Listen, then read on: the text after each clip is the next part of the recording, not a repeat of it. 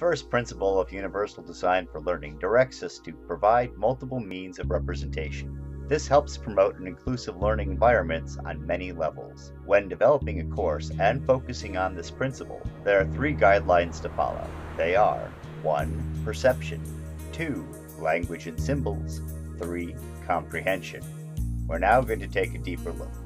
The first guideline, perception, in many ways overlaps with creating accessible content.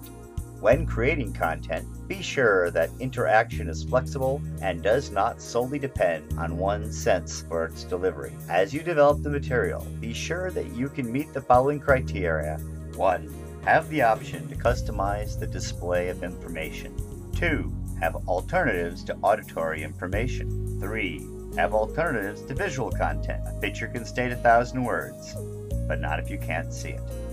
Meeting these criteria will reduce barriers to learning. Key information will be equally perceptible to all learners by providing the same information through different modalities and providing information in a format that will allow for adjustability by the user. Multiple representations not only ensure that the information is accessible to learners with disabilities, but also easier to access for other learners from varying backgrounds.